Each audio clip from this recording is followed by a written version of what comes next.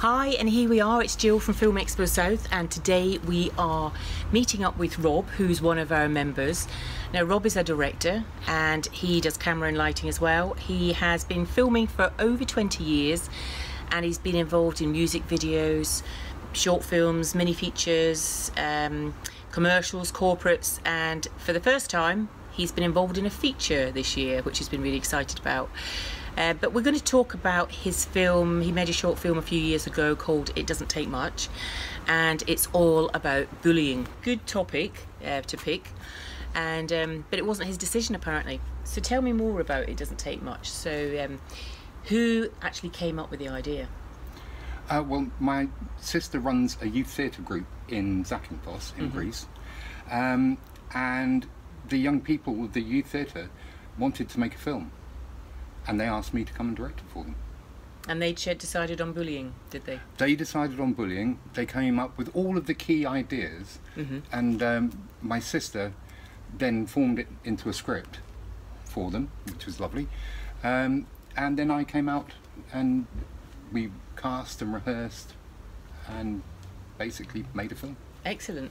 And I hear you went over, it was just yourself as a crew member and Kevin Harper on sound. So how did you get, and where did you get everyone else from to join in on the production? We cast from among the members of the youth theatre group, none of whom had ever appeared on camera in a drama before. And the crew came from just members of the local community who were excited about the prospect of taking part in a film, and they worked really hard. And as with all making of short films, the days were long and the work was hard, but they all stuck with it. But you do, you build a really good team together, don't you? You're all going for the same goal, which absolutely. And we had people doing catering, making lovely food for us. We had a boom op who'd never even held a microphone before, who really enjoyed himself and had a really good time. And makeup and hair and costumes and everything. We just got a really good team together. Excellent. And with the music, I like the music, the songs you've got going with the film. It's really, and that does add to it. So who came up with the song, and did you have a few choices or not? Well, the musician, the composer, was a guy called Pete Bradley from the Isle of Wight, who I've known for a long time. He's a dear friend. I'm also something of a fan of his as well.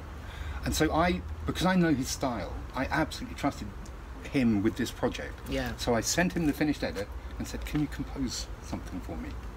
And he came back with a lovely piece of music composed specifically for the film. Well, I always hear from composers that they would like to be pulled on at the beginning of a film so they can understand where you're coming from, but I suppose if you know his music already, that's helpful. Did a Understanding really what you wanted, turnaround. And he loved because at the end of the film we bring a butterfly from a scrawled poster to tell life. Everyone. Oh, that's not part of the ending. Yeah. That's just symbolic of a butterfly coming from a caterpillar, a transformative process of a beautiful thing coming from an unprepossessing thing. And he got that completely. And so that inspired his musical take on it. And it is a lovely piece of music, as you say. Yeah. And with the labelling, I thought the label, that idea was very clever because it does happen a lot of times. So who came up with the idea of the labels? That came up through the workshopping of the young people. As with all the central ideas and themes of the film, it was the young people guiding it. They came up with everything, so that was very clever of them and a very good metaphor for what the film was about. So you went out to Greece, Zakynthos, to do the film, where they all speak Greek. So why is it in English and with Greek subtitles? Well, it's a confession I have to make, that with all the time I've spent over there and with all the lovely embracing community, I just haven't learned enough Greek to be able to direct in Greek. And all the young people have learned enough English to be able to be directed in English. So my fault. I would have loved to have done it in Greek. I think it would have been very satisfying. But it is what it is, and I am what I am. But I do like the way, because I think a lot of short films lose out when they go around the festivals at times, when we'll come back to this festival question, but when they go around the festivals, it's either in English, or if it's in French or another language, they have the subtitles. But we don't do it the other way. If it's in English, we don't really put many subtitles. So I don't see many films with subtitles on, and I believe that they would do much better around the circuit if they went that extra mile to be able to build a bigger audience as well. Agreed, and it does make, it does open the accessibility of a subject. Oh, yeah, especially on the islands. Yeah. Now coming back to the festivals. Yeah. Why didn't you decide to go in the festival round? Why didn't you take that route?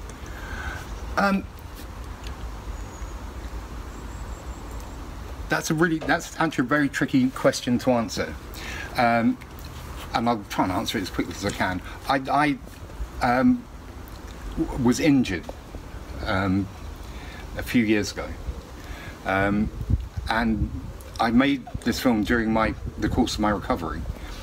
And I just wasn't ready at the time to spread it out there and put myself out there. It takes a lot of energy and focus and money as well. Yeah. And very specifically, it was a head injury that left me not really. It was a significant injury, and so I just wasn't ready at that time to do that. Which is a shame, because most film festivals don't take a film more than a year old. So it's a bit late now, unless I re-edit it, which I don't know if is within the rules. Stay with us for Rob's film, It Doesn't Take Much.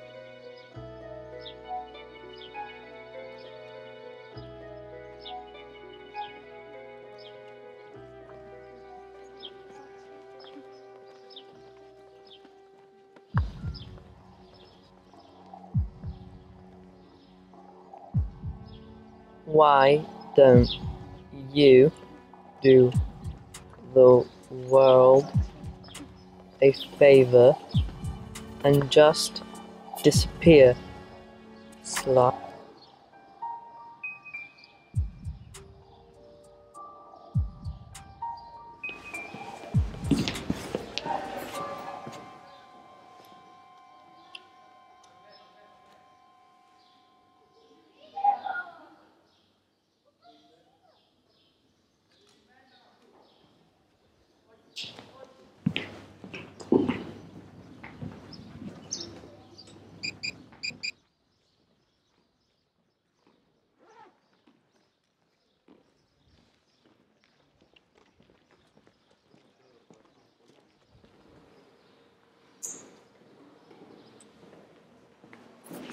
Still here?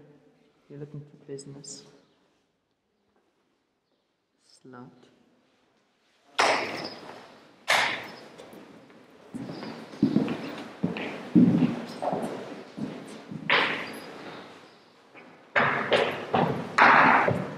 Oh, what's this? A convention of freaks?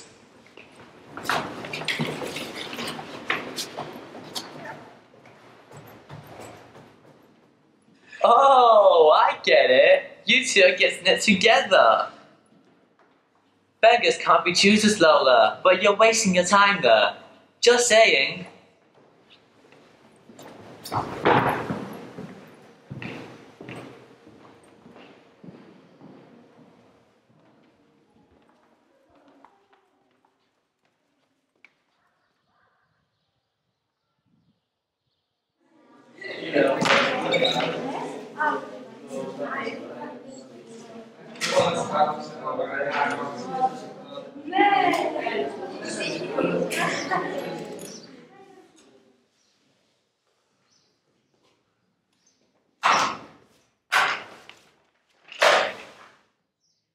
pathetic.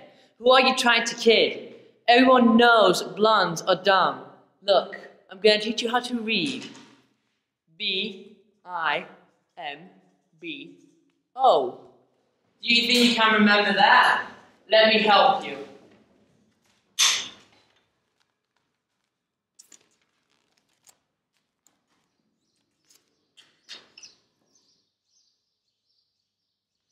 What are you looking at, bitch?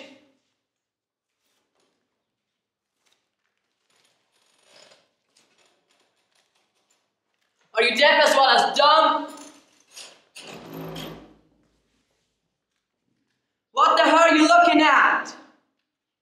Retard, get away from me. I told you, get out of my sight. You make me sick. Don't touch me, you little freak. Don't touch me, you little freak.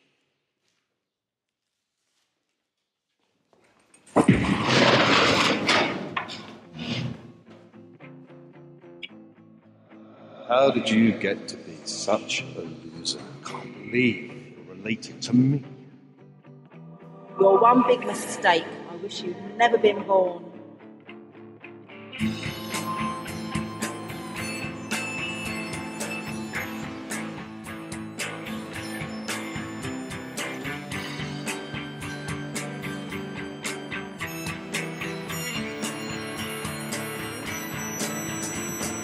Get out! Get out! Get out of my seat.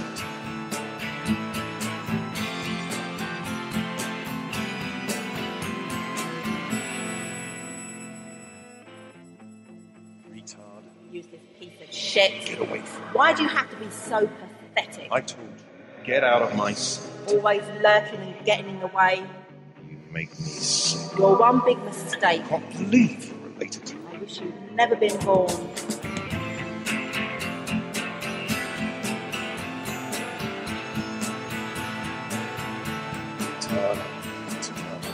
Get away from me.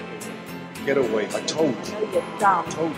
Get out of me. I told you. You're deaf too. Get out of me. Shit. Get away. Get Why away. do you have to be so pathetic? Get away. I told you. I know you're Get dumb. out of my seat. Get out. Always I told lurking you. and getting in the way. Get out of my seat. You make me I sick. wish you'd never been born.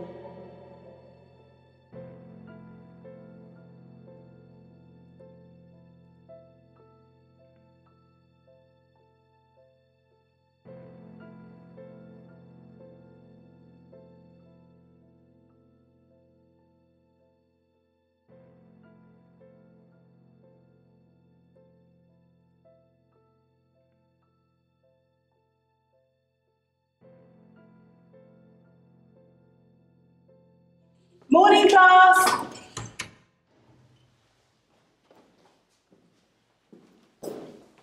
Okay, sit down. Everyone take a seat.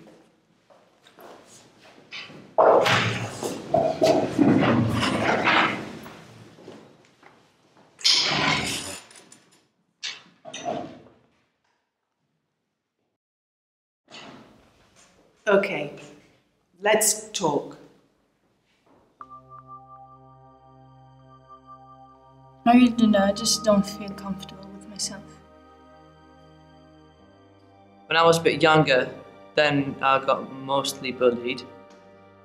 People used to call me gay. It hurts a lot. My dad just kept on saying you are strong, and because either they've been abused or perhaps something gets in the way. A boy pushed another girl. I would protect the victim. To keep her safe from the other boy. I just had to put myself out there.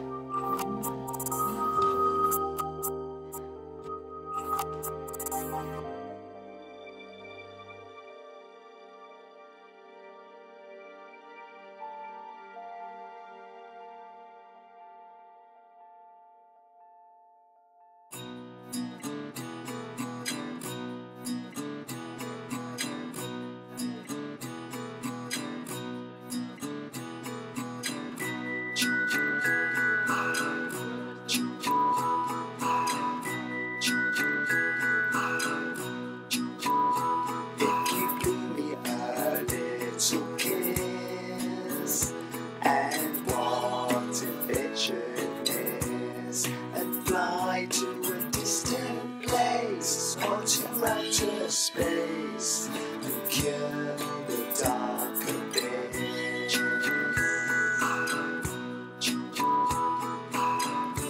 A starbound wish, a starbound kiss. It doesn't take much, like grains of sand or helping hands. It doesn't take much.